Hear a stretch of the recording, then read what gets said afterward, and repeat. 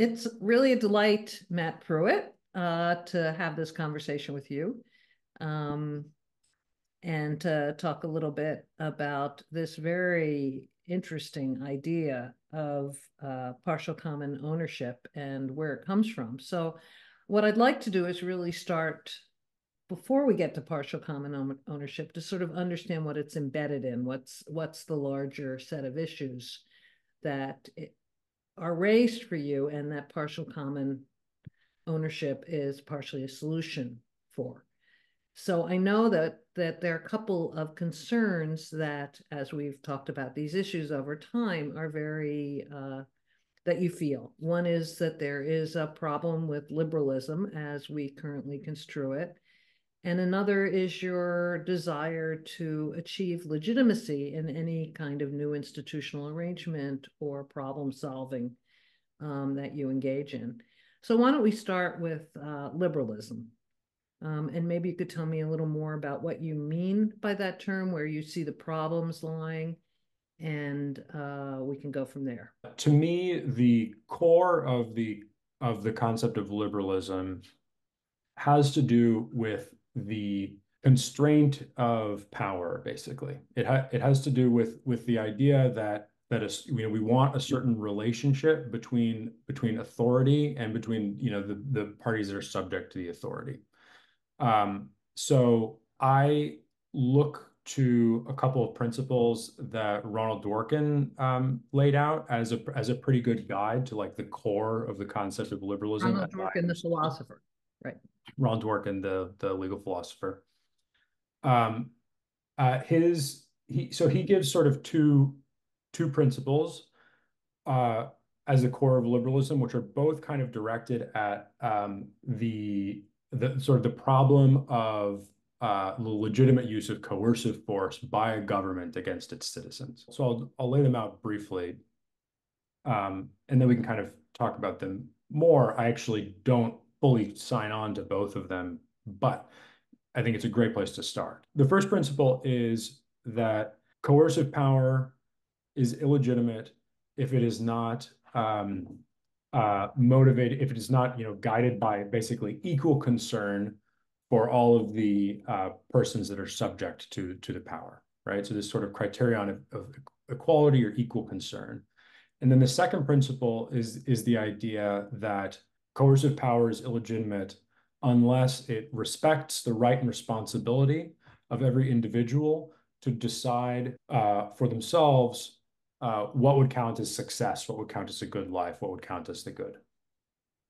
So to me, these two principles, which both have to do with the kind of with sort of constraining the exercise of coercive government power, are really the core of it. And these ideas are more abstract, and they cover most of the different sort of particular conceptions of liberalism that people talk about.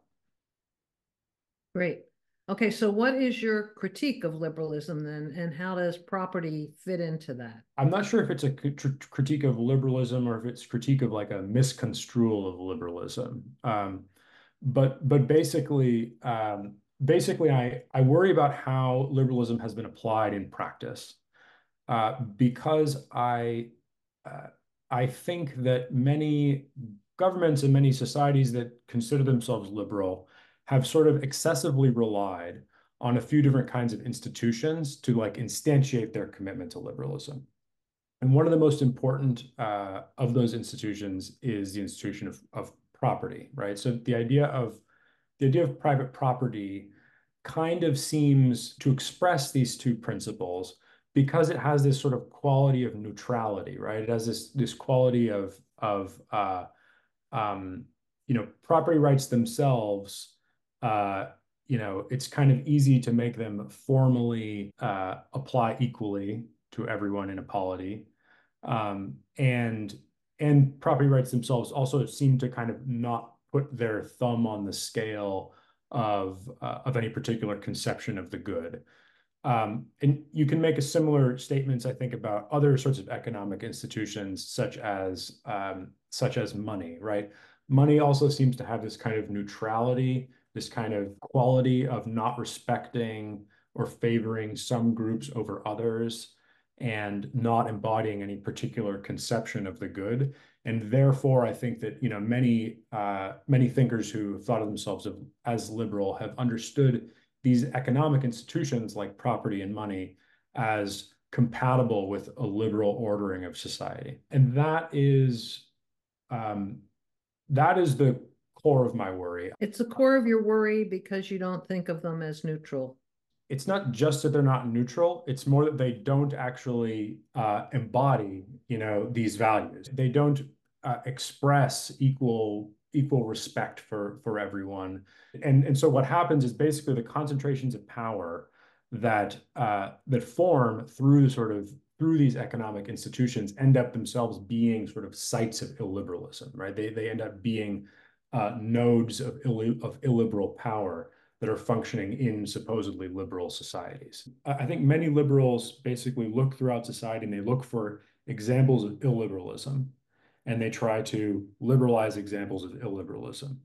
And I think that what we should understand liberalism as doing is identifying certain kinds of illegitimate power and constraining those. And what I suggest as the sort of criterion for identifying that kind of illegitimate power is in this idea of like compounding power, of sort of geometrically, exponentially expanding power imbalances between different actors in society.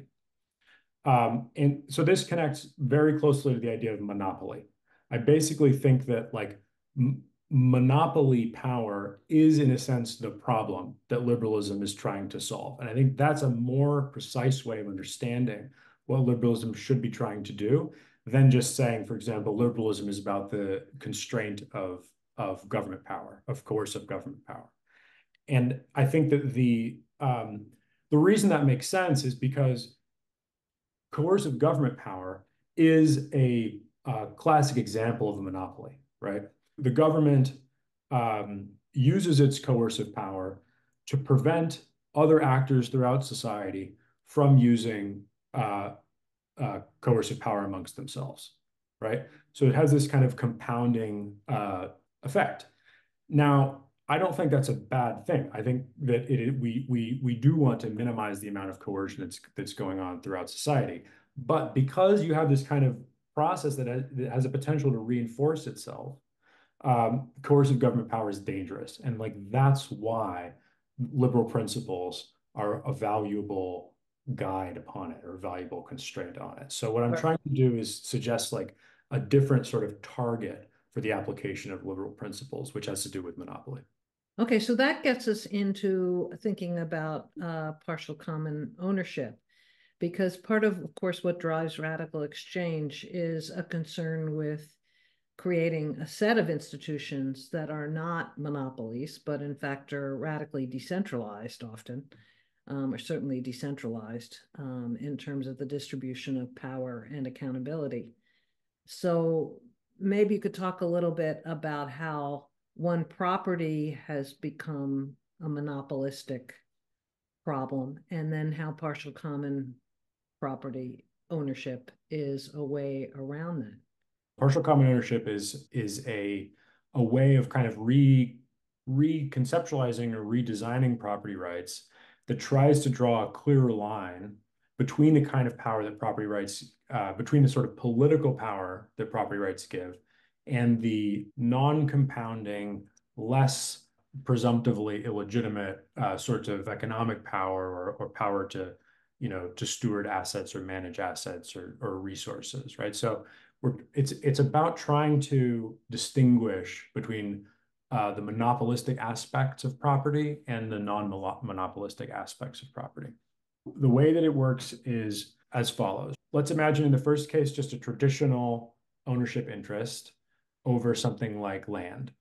If you made a partial common ownership interest attaching to that same asset, it would look different. Instead of being sort of one permanent interest, enabling its owner, giving its owner sort of permanent dominion over that land, the idea would be to split that asset into two separate assets. One of those assets is what you could call a partial common ownership license. The other, we'll call it a residual, and we'll get to that later. But a partial common ownership interest works as follows. It's an impermanent interest, but it's still an equity. It's still a kind of equity-like interest.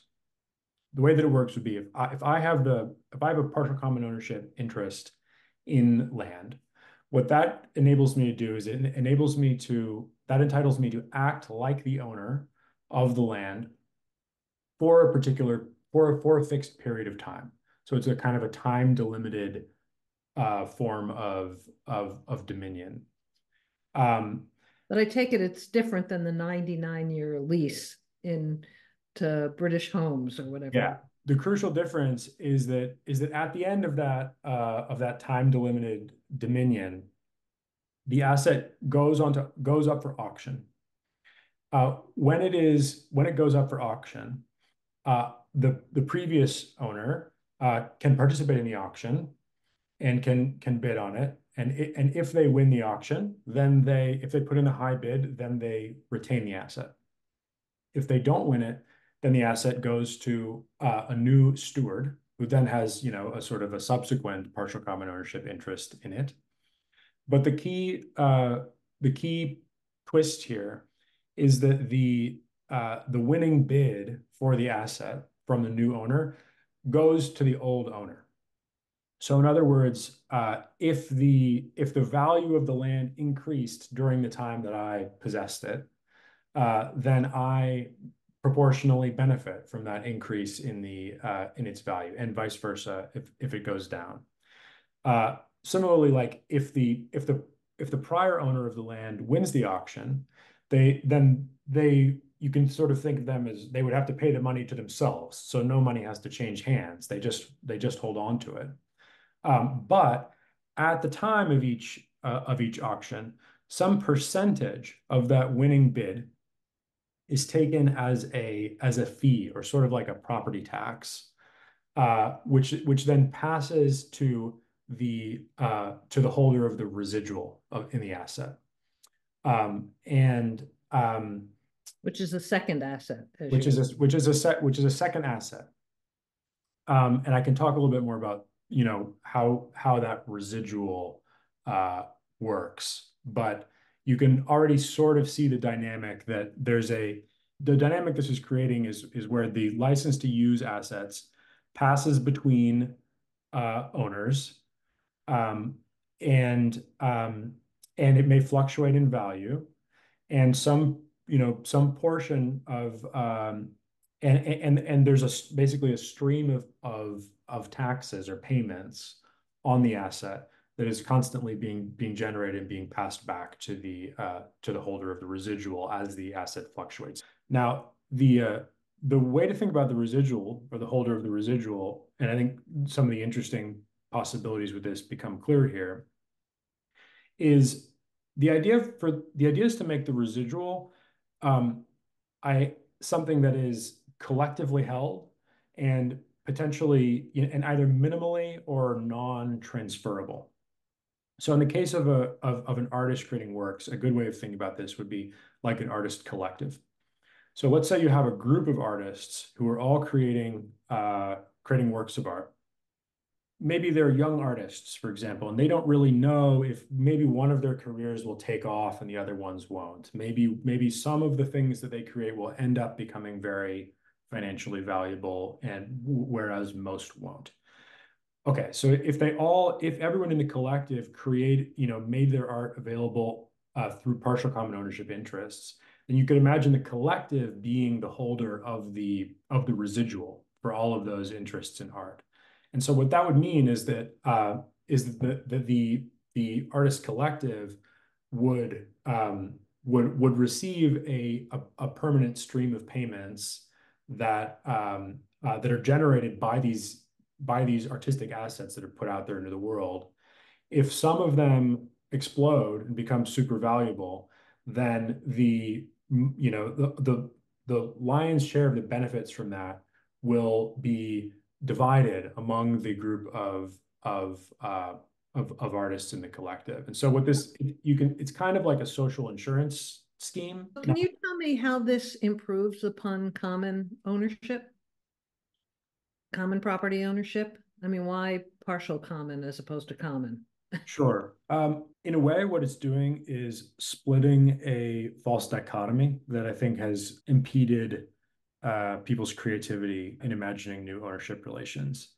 And that false dichotomy has to do with the idea that if we want to distribute ownership over assets, one way of doing that is to split the asset into many different pieces, and essentially give everyone little fractional shares of a particular asset. And another way of doing it is to consolidate the absolute dominion over the asset in one institution, and then kind of put faith in the ability of that institution to represent the collective interests. I think that both of those means of dividing power over assets have have problems. They basically both run into the same sort of coordination problem. If we take an indivisible asset like a sculpture or something like that, it's a bit weird to imagine lots of people owning little different shares of it, right? Because then what we're doing is we're kind of just financializing it. We're not resolving the question about, who gets to put it in their museum or who gets to display it in their living room. We're kind of, potentially inviting complex coordination problems and collective decision problems between the many different owners of all of the fractions of the asset. Then on the other hand, if we give the asset to the government, let's say, and then assume that the government is an accurate representative of the common interest, then to whatever extent the government is dysfunctional, or to whatever extent the government is not actually able to embody or represent the collective interest, we haven't really done what we've wanted to do. So what partial common ownership does is it retains this kind of feature of assigning an economic actor the ability to manage the asset, to steward the asset, to possess the asset, to act like the owner of the asset, and to fulfill many of the functions that, in an ideal sense, asset owners fulfill, without giving that individual owner excessive or unnecessarily permanent power over the asset. Got it. But so would you see this partial common ownership as replacing common property in places where there are literally commons? The Elinor Ostrom kind of. No, Is this an alternative or, a complement to that? no, I think it's a complement to that, because there are lots of examples of assets that are held in common, or that are managed by some representative of a shared interest, that just work fine. Yeah. And partial common ownership, properly understood, properly applied, partial common ownership should not seek to change that, right? So a good example is like a park, right? Yeah. No, I was thinking about parks, and I was thinking about grazing areas and Yeah, right. So there's no reason to use partial common ownership to change the way that parks are owned, because parks work well. So when we have collective institutions that work well, when we have commonsing arrangements that work well, this is solving a problem that we don't have. Where this is interesting is where the sort of mentality of private ownership is over applied, and where our sort of lack of creativity in imagining alternatives to individual private ownership kind of demands demands an alternative, or we can do better. Okay, that leads into my last question, which is, one of the things that this conference is really about is the politics of change. So how does this all feed into, and what is your theory of change here? My theory of change is that I think that there are many examples in history of a kind of a lack of creativity preventing us from doing more to vindicate the common good.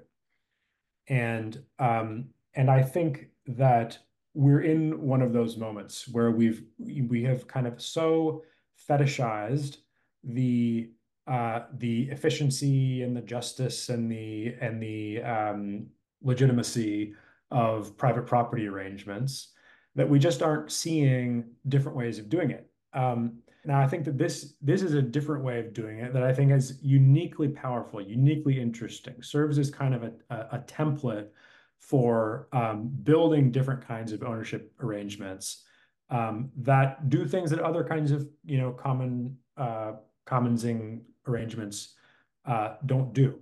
And I think that when we get more experiments with it, when we build more of a critical mass of people and institutional actors who kind of get this idea and who are able to put it into practice in their in their work, in their institutions, whether those are artists collectives or land trusts or data coalitions or whatever it may be. There's lots of different sort of domains of application. But when we start to build a critical mass of people who deeply understand this idea and are committed to experimenting with it and building on this as a template for better ownership arrangements, we will start to see more a broader understanding of it. We'll start to see some of these arrangements work well. It will inspire other examples. It will inspire governments to think about, maybe we can do better than just sort of, selling the city land to the highest bidder, right? Maybe we can set up a different kind of arrangement. So I think that my theory of change is my theory of change. I can't find the right word, but my theory of change is that this is a better toaster oven, and then when people see that it's a better toaster oven, more institutional actors and organizations that are in position to serve the common good will be inspired to take it up, and it'll change the way we think about property. Let's hope you're right. Lovely. Well, thank you, Matt. That was a great conversation. Thank you. Really appreciate it.